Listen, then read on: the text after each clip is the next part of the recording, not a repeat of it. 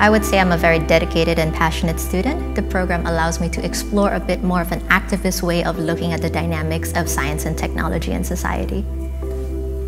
I think what makes S so unique is that we have people coming from all different disciplinary backgrounds, and everyone is open to learning about what everyone has to say about their own field of expertise. My goal right now is to improve my analytical and critical thinking skills with regard to understanding exactly how science and technology is related to society. And I feel that the S program, because of its wide range of courses, allows me to do that. My name is Shelly Tsui. I'm from St. Maarten, and I'm currently studying European Studies on Society, Science and Technology.